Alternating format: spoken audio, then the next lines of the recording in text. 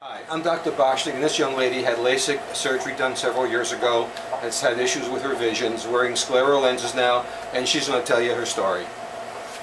Yes, good morning. I had LASIK surgery about 15 years ago, and I kept noticing that my eyesight was getting worse, and also when I would read I would see like a little tiny blur in the mirror, in the middle, and unfortunately because of my profession I have to read a lot. So it was very uncomfortable. I wasn't able to finish my reading. It was delaying me on the computer, it was delaying me in documents and everything I had to read. My cousin talked to me one day about Dr. Boshnick, and my cousin was very happy with him.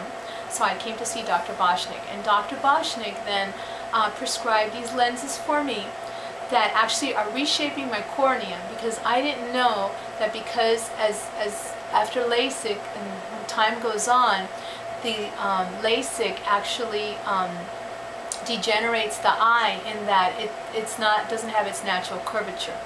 So therefore these lenses have given me the natural curvature where before light would interfere with my vision, now light doesn't interfere with my vision.